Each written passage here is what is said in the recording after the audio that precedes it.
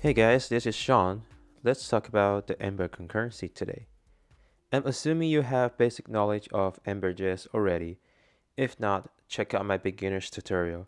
I will put the link on the top right corner, as well as the description down below.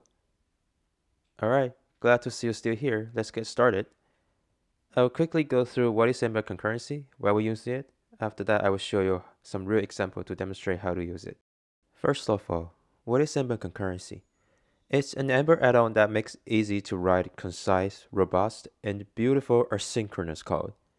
But why we need to use it? JavaScript already have things like promises and generators to handle asynchronous function. But Ember concurrency has something more. It provides us a useful decorator, task. It's not like the regular promises. It can do more stuff. For example, cancel the incomplete asynchronous call. It can also expose the underlying state, like whether the task is running or idle or it's already completed. And one of the most useful stuff, it's the modifiers, like drop, restartable, etc. It can prevent you to send out unnecessary asynchronous call, or imagine in the real app to prevent unnecessary HTTP requests, and I will demonstrate that later. Now it's time to open my VS Code and show you how to use Ember concurrency. Here we're at an empty directory. We do ember init to initialize our project.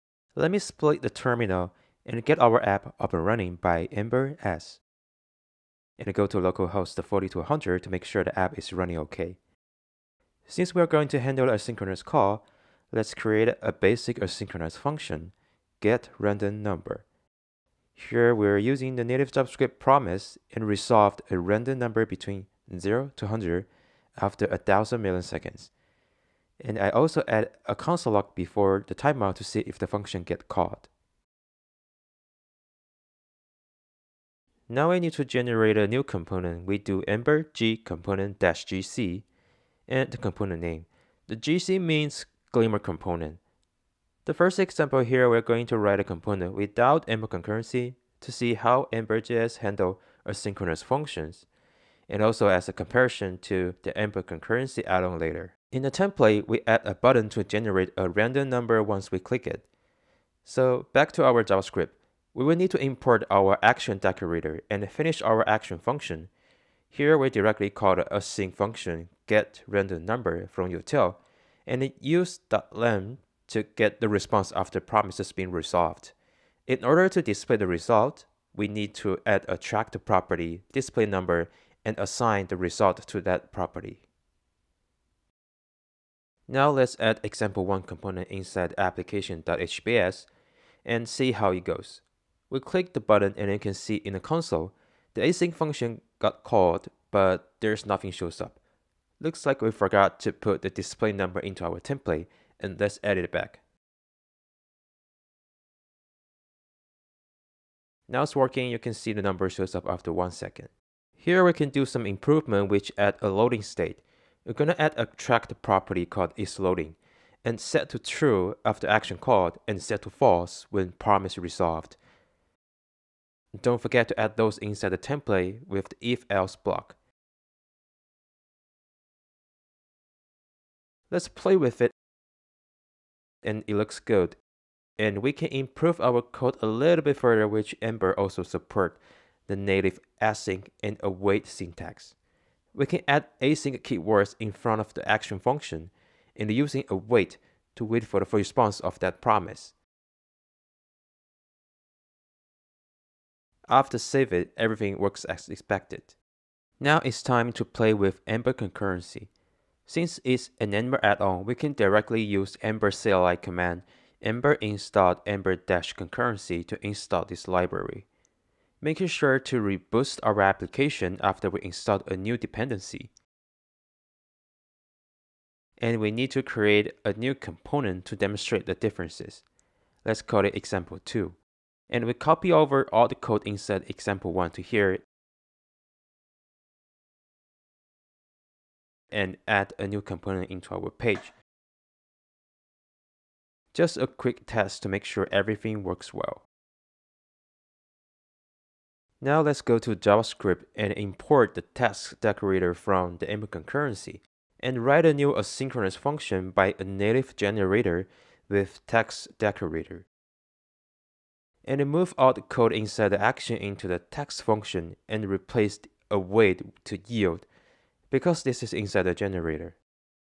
The next step is to call this task function by this.getNumberTask.perform inside the action, then save the changes, and everything works well. You might be wondering the only things that this action did is to call this task. Can we just remove it and call the task directly? The answer is yes. Here we need to use a helper called perform so that we can directly execute a task function inside the template. Let's test it again. Works well. Besides, we can optimize a bit more by removing all those tracked properties. As I mentioned before, ember-concurrency exposes many underlying states which can be used directly. Its loading can be replaced by task it's running, and we can get value from latest task by task.last.value. Let's try again. The loading state works fine, but we didn't see our result, which means we need to go back to our JavaScript and return the value inside the test function. And now we're good. The next thing I want to show you is the modifiers. We will need to create a new example component to demonstrate that. You create example 3 component and copy over the lines from example 2 and making sure it's working fine. Let's quickly go through all the modifiers inside the ember-concurrency. They're restartable, enqueue, drop, and keepLatest. First, let's talk about the restartable. The task will restart if it's not fully finished yet, which means it only keeps the last call. Second, enqueue means all the triggered tasks will running in sequence, that the second task will execute it after the first one is finished, and the third one will follow the second one. Next is the drop modifier. It will drop all the following tasks if the first task is not finished yet. The new task will only be executed if first task is finished. Last one, keepLatest. This one is similar with the drop modifier, which drop all the following tasks if the first task is not finished. But there is an exception, which the latest task will wait till the first task to finish and then get executed. Now let's back to our code base, lock the return value within the test function so we know whether the async call is finished. And we can experiment that on the regular task without modifiers. You can see all the synchronous call got triggered and returned. Well, let's try out the first modifier, restartable, by putting restartable equal to true inside the task decorator. You can see we click the button 3 times. It generated 3 times, but only the last one got returned. Another way to use restartable modifier is directly using the restartable task decorator. And it works the same. Next modifier, enqueue. Similarly, we put enqueue equal to true inside the text decorator. You can see the second task executed after the first one, and the third task is after the second task. We also have decorator called enqueueTask, and it works the same. Well, let's try out a drop modifier. Also put the drop equal to true inside the text decorator. You can see we only got the one pair of logs because the tasks triggered after the first tasks are dropped. Also, the drop task decorator works the same here. Cool. The last modifier is the keepLatest. Let's put that in the text decorator. And we can see there is a 2 pair of logs, which is only the first one and the last one. And we can also try keepLatest task decorator. It's working as expected. Next topic, cancellation, which we can manually cancel the asynchronous call by ember-concurrency. Let's create a new component, example 4, and then copy over from the example 3.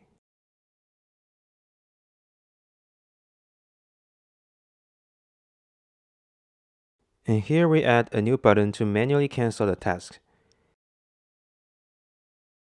And we need to add an action here and invoke the task.cancelAll.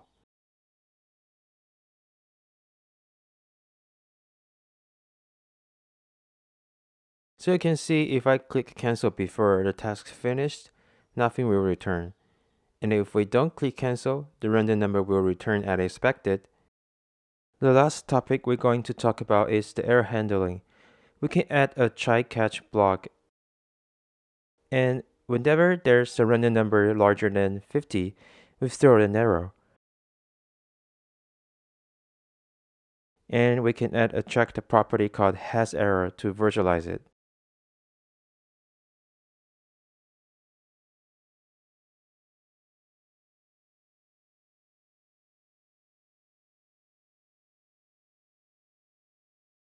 So here we click the button get 59, which has an error, and you'll see a oops here, and then click again 90, also error, 66, another error, and now 13, there's no error and numbers shows up properly. Ember-concurrency also exposes the error state, so we don't need a check the property and try catch block. We can just simply use the task.last.isError inside the template. So 78 we got oops error, in 15 we're good. You can see the error log here is because we didn't catch the error in the code, so it's going to show up in the console. That's pretty much about this video. Hit like button if you love it, subscribe if you want more.